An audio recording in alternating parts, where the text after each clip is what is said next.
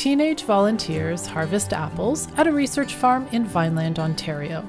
These apples will be donated to the Niagara Christian Gleaners, a charity that will dehydrate the fruit and ship it to people in need around the world.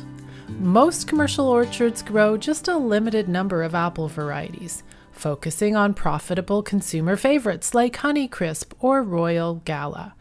In order to do that, they use trees that have been propagated using age-old grafting techniques.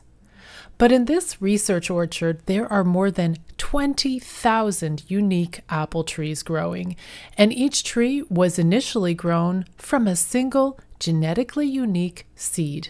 So the fruit on every tree will be very different in shape, size, color, or flavor. Apple breeder Rachel LeBlanc's job is to ensure that all these trees will have one thing in common: great tasting fruit. She does molecular testing on the seedlings to ensure that they have characteristics that consumers will enjoy.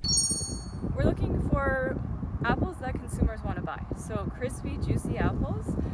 Some people like sweet apples, some people like a little bit of a tartar apple, so we're looking for a wide variety depending on trying to satisfy the needs of all consumers. Then it takes years to grow the seedling trees until they're mature enough to produce a harvest. At that point, Rachel's job is to identify the trees with attractive-looking fruit and taste it to decide which trees to continue to develop. From the tens of thousands of genetically different trees, only a few will get to the point where they can be introduced to the market. Apple breeding is a very long-term effort.